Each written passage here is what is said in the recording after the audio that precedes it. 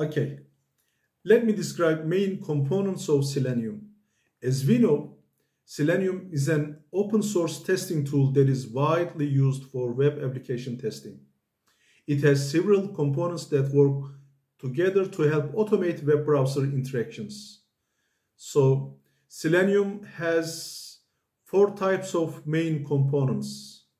So the main components of Selenium are Selenium IDE, Selenium WebDriver, Selenium Grid, and Selenium RC.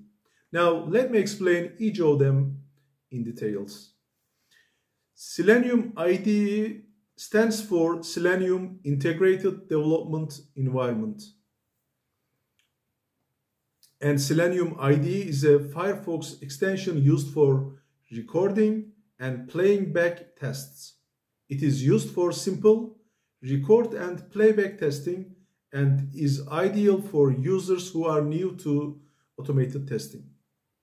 And the second main component of Selenium is Selenium WebDriver.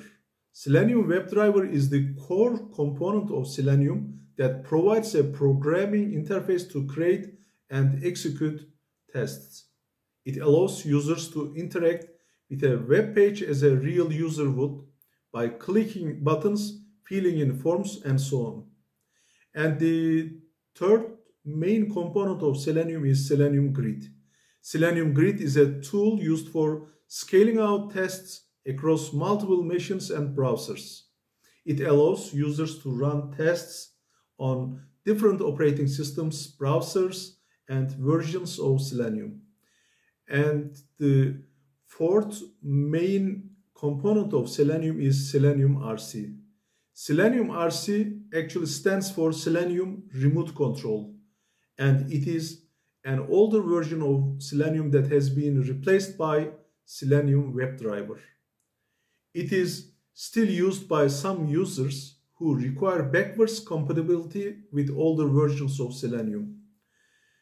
So overall, these all 4 components of Selenium work together to provide a comprehensive suite of tools for automated web application testing. Thank you so much.